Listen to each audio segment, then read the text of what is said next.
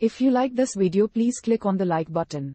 Comment with the names of the movies you would like us to cover next. Click the subscribe button and press the bell icon to get notified of our latest creations. We cover 100 movies from around the world every day. To advertise with our channel, reach out to us. Our contact information is on our channel page. Now, let's move to the plot of this movie. Kathleen Kelly is in a relationship with Frank Navasky, a left-leaning newspaper writer for the New York Observer who is always in search of an opportunity to root for the underdog.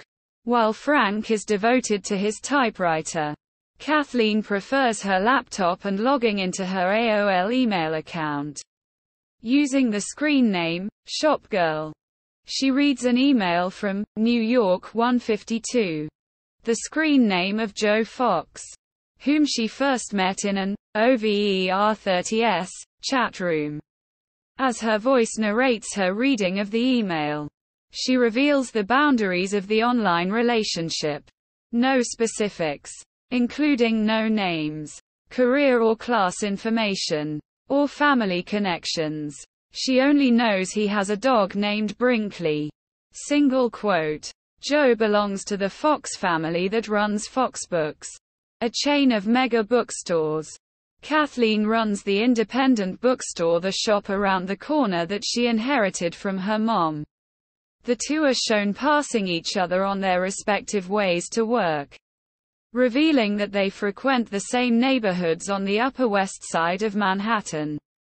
Joe arrives at work, overseeing the opening of a new Fox Books in New York City with the help of his best friend, branch manager Kevin. Kathleen and her 3 store assistants, George, Aunt Birdie, and Christina, open up her small shop that morning. Single quote. Following a day with his 11-year-old Aunt Annabelle and 4-year-old half-brother Matthew, Joe enters Kathleen's store to let his younger relatives experience story time.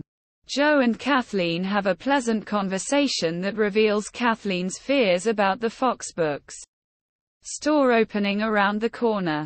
He omits his last name and makes an abrupt exit with the children at a publishing party for New York book business people later that week. Joe and Kathleen meet again where Kathleen discovers Joe's true identity in the Fox family.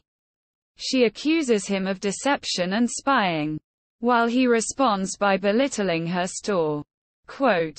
When Shopgirl and New York 152 finally decide to meet, Joe discovers with whom he has been corresponding.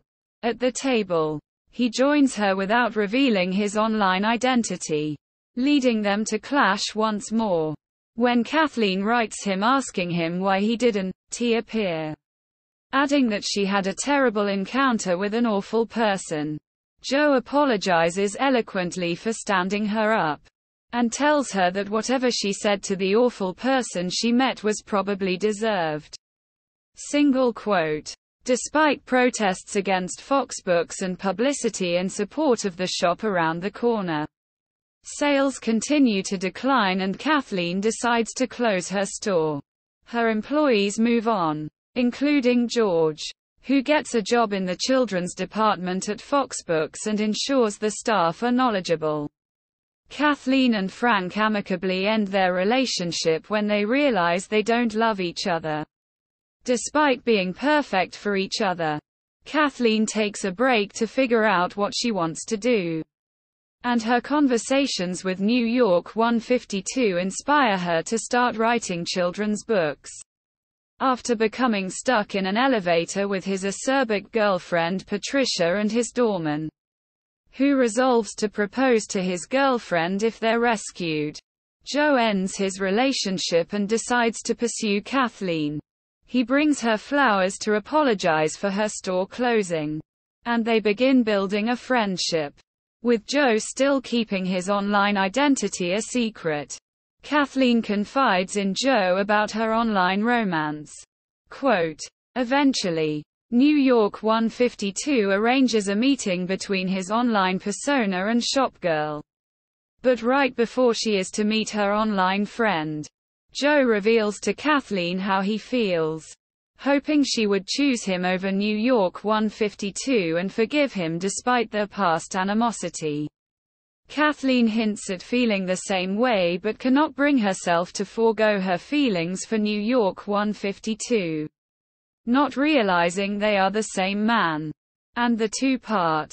Upon arriving at the meeting place, she hears Joe calling Brinkley and sees that New York 152 is, in fact, Joe Fox. Kathleen cries tears of joy and reveals that she hoped it would be him. Single quote.